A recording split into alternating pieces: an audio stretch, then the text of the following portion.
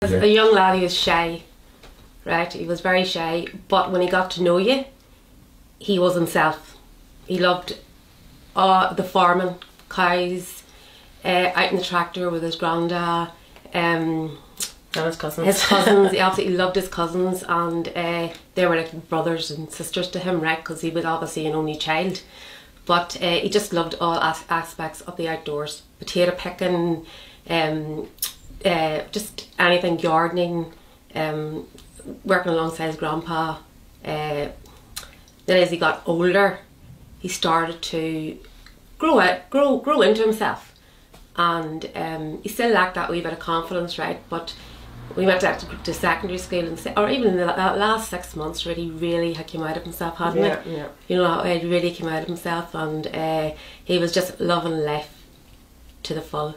And I have to say, he had the most amazing summer. I think they did, yeah. They had the most amazing summer, they really did. What were they getting up to? Oh, I'm too much. We were getting up to, like, he had like a petrol bike, right?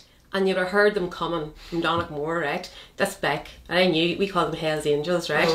But he just loved all things, tractors, anything with an engine.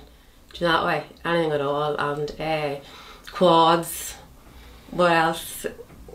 Mopeds. Oh yeah, they'd recently got themselves mopeds, right? So they would head off on those on a Sunday and just have the crack. And just, he was a typical lad.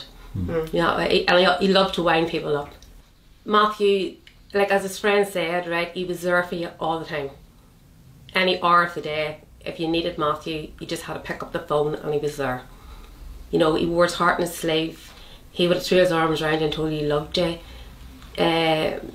He loved food, good food, you know. Just have really fond memories of out the back making pizzas and just having the crack with him and his friends, and you know. And you mentioned, like, obviously they were really close to his friends, and his friends were very comfortable here, even you know, in the last couple of years. His friends are, Paula, amazing. Well, you don't know, he stint there in hospital. Was it only about? In August he had something viral going on anyway, and he done a wee stint in hospital. And the doctor said to him, "Do you have any brothers or sisters, Matthew?" And he went, "No, but I have cousins." Yeah. And that's what he thought of them, you know.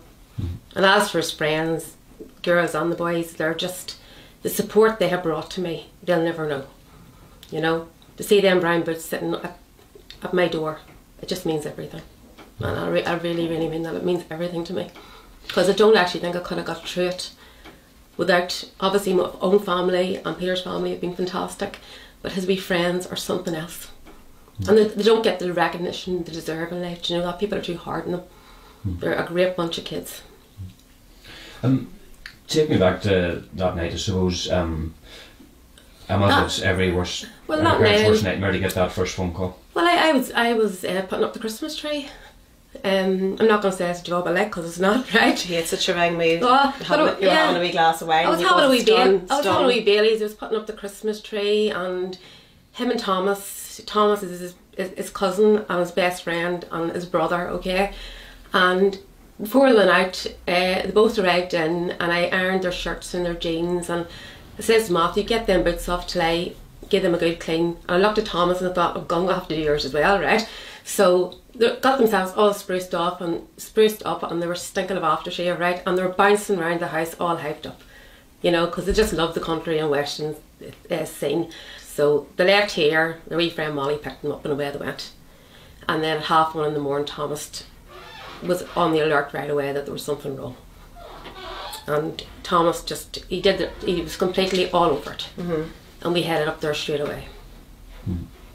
I knew instantly there was something seriously wrong, because Matthew would have texted me to say, "Mummy," he would have had an explanation for me, so I knew instantly there was something wrong when he wasn't picking up his phone and stuff, right? So we headed up there. He wasn't that type of child. He wasn't that type of child. We knew that. We knew his personality. He needed to know you, right? He would never have went to a party, right? And we went up, searched all through Fintona. Well, back to the house here, my niece rang me. She goes, "Francis, there's something seriously wrong." She goes, "I'm picking you up again." And we went back and we drove all around Fintona and all those roads, and we went to Oma, and we came home, and I was half expecting to hope that he'd let himself in through the back and into the cabin at the back of the house, but he wasn't there. And I knew the next morning that there was something seriously, seriously wrong, you know. And from 9 o'clock the next morning, everybody was there. Everybody knew. There was no time where we didn't feel we weren't searching for him. We were all over it. Oh no, you're roaring into hedges, you know, shouting into hedges his name, because we thought maybe he'd been clipped back here and he was in the ditch, maybe possibly, right? But little do we know he was in a ditch. I just obviously got disorientated and walked on. He obviously couldn't see and he was cold because he had no coat. Yeah, he had no coat and no phone. Take your time. I'm traumatised, and I'll be traumatised for the rest of my life. To know that it's just possibly one of the worst deaths your child could, you know, to know they died alone in a ditch. It haunts me every night. And every day, and I'll never be the same person again, and neither will Peter. It's just, I've lost a huge part of me. And I've lost everything, because he was everything to me, wasn't he, Paula?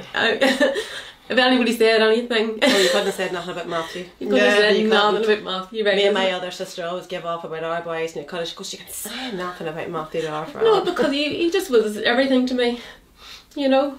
He was the reason why I got up in the morning. So he was. The house is empty. The house is empty. His wee friends. People don't realise the impact this has had on everybody, from his aunts and his uncles to his cousins to his friends. It's had it's caused a lot of anxiety and stress, you know, and like I never cried for the first month. Not one tear did I shed it. I was numb. And then it started to flow, you know, that way. But the first month I had no like heart. You know, I don't know, it's hard to explain. You were numb, Frances. I was numb. You don't sleep at night. You've got haunting visions of him walking around the roads in Fintona. Like, if you know Fintona, it's derelict and it's like Spaghetti Junction, right? Those thoughts haunted me, and they'll haunt me for the rest of my life. And he was only a short distance from the Accessville Centre, which is the saddest thing. Peter was sitting there at 11 o'clock in the morning, right? So he was at that end of the lane where Matthew's body was discovered. But we never dreamt that he'd been in a ditch up a field, you know, that way. And so springing forward then to the moment itself that someone actually came and told you that he was found. Well, to be perfectly honest, I knew he was gone, because that morning when I came home to let the dogs out, I went up into his bedroom and there was a wave of perfume or aftershave under my nose, right? It wasn't a sniff, it was a wave, and I know that was Matthew saying, "Mum, I'm gone." When they told me, I already knew in my heart he was gone. But to hear those words, "There's been a body found," just your worst nightmare. How do you cope? Now, how do I cope now? My family and Peter's family are fantastic. Matthew's wee friends drop in all the time, past the evening. I don't go out really, okay. I don't want people approaching me, basically, right? I don't go out and so the girls would get me stuff or go somewhere where nobody knows me, but I feel very nervous and I feel safe in my bubble at home. So that's how my way of protecting myself. I suppose obviously still, you know, really in recent memory, I mean, do you ever see yourself being able to recover from that in any way, shape or form? No, I don't at this stage, to be honest. I don't. Like, I wanted grandchildren and all that. Like, I packed away Matthew's farm and all his little farm animals into the attic, right, in the hope someday that he would have grandchildren. But last week I went up into the attic and took it all out and brought it over to my sister's.